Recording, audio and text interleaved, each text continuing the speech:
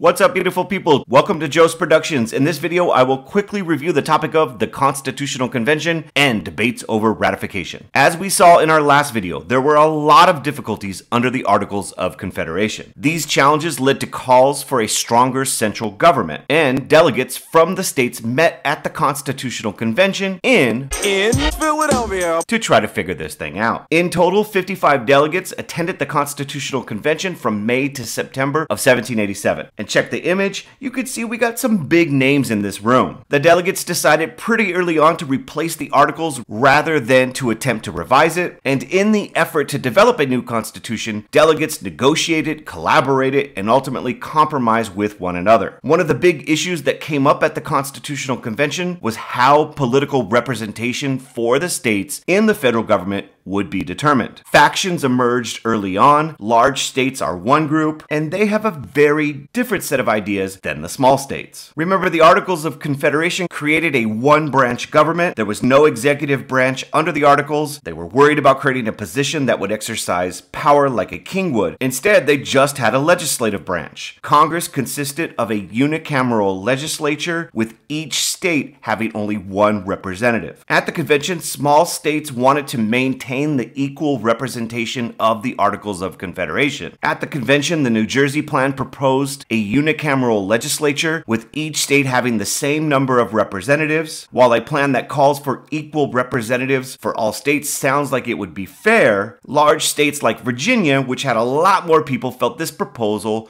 was completely unfair. Remember, these representatives of the legislative branch will eventually make the laws. Large states like Virginia, with a population of over 700,000 people, felt it was absurd that they would get the same number of votes as a state such as Delaware that had less than 100,000 people. Large states supported the Virginia plan that called for a bicameral legislature, with representation being determined by population. The more people in the state, the more representatives that state would get. Both the Virginia and New Jersey plans were proposals for how states would be represented in the legislative branch. As a result of negotiation and compromise amongst the delegates, the Great Compromise was adopted. This deal established a bicameral legislature. Representation in the lower house, the House of Representatives, would be based upon population. The more people you have, the more representatives you would get for your state in the House. Every 10 years, the population would be counted in the census, and adjustments to representation would be made accordingly. In the upper house, the Senate, each state would have equal representation. This equal representation was similar to what was under the Articles, but instead of one representative per state, each state would get two. Now, in order for a law to be passed by Congress, it has to pass both houses of Congress. The next big issue at the convention was over the issue of slavery. Now, nowhere in the Constitution does the word slave or slavery appear, yet various protections were put in place to protect slavery. Southern delegates wanted their enslaved population to be counted in the count that determined representation in Congress. Since states like Virginia and South Carolina had a large number of enslaved people, they would get more representatives if those numbers were included in the count. States without a large population of enslaved people felt enslaved people should not be counted when determining representation in Congress. Slaveholders considered those they enslaved property, so it made no sense to include them in the count. Whether or not enslaved people would be counted for the purpose of determining representation in Congress split northern and southern delegates. Southern delegates threatened to walk out of the Constitutional Convention over this issue, but ultimately negotiation and compromise would be achieved in the form of the 3/5 Compromise. The 3/5 Compromise dealt with the issue of how enslaved people would be counted towards congressional representation. The 3/5 Compromise stated that enslaved people would be counted 3/5 of a person for representation purposes in the House of Representatives. As a result of this compromise, Southern power in the House of Representatives was increased, but not as much as they would have liked. While some delegates wanted the international slave trade to end immediately, at the Constitutional Convention, the delegates decided to not prohibit the international slave trade until after 1808. In other words, the transatlantic slave trade was extended for 20 years in the Constitution. Keep in mind, they did not place any restrictions on the very lucrative internal slave trade within the United States, and in the Constitution there was also a fugitive slave clause. Although, like the rest of the Constitution, the words slave or slavery do not appear, the clause was intended to return enslaved people who escaped from a slave state to a free state to their lawful owner. And it is important to note the 3/5 Compromise and other provisions on slavery in the Constitution were designed to protect the economic interest of slaveholders. And as a result, various compromises would be made. And even at the Constitutional Convention, differences over slavery emerged between the North and the South. Those differences will only intensify as debates about the expansion of slavery eventually came to dominate the political debate in the new nation. Foreshadowing. Once the delegates were done drafting the proposed constitution, a debate over ratification took place. The new constitution was sent to the states for ratification, and in order for the new government to go into effect, 9 out of the 13 states had to ratify. Right away, factions developed over the issue of ratification. Anti-Federalists opposed ratification of the constitution. The concern of Anti-Federalists was that the new constitution put too much power into the hands of a centralized national government. Anti-Federalists wanted a Bill of Rights added and additional support for state rights. The Federalists, on the other hand, supported ratification of the Constitution. They felt this new national government was a vast improvement over the Articles of Confederation. To try to increase support for ratification, the Federalist Papers were written by Alexander Hamilton, James Madison, and John Jay. The goal of the Federalist Papers was to convince those reluctant to support ratification of the Constitution to change their minds. The essays explain the advantages of a stronger federal government. To increase support for ratification of the Constitution, Federalists promised to add a Bill of Rights that enumerated individual rights and explicitly restricted the powers of the federal government. You could see the order of ratification on the map. Fun fact, if you are ever in Hi,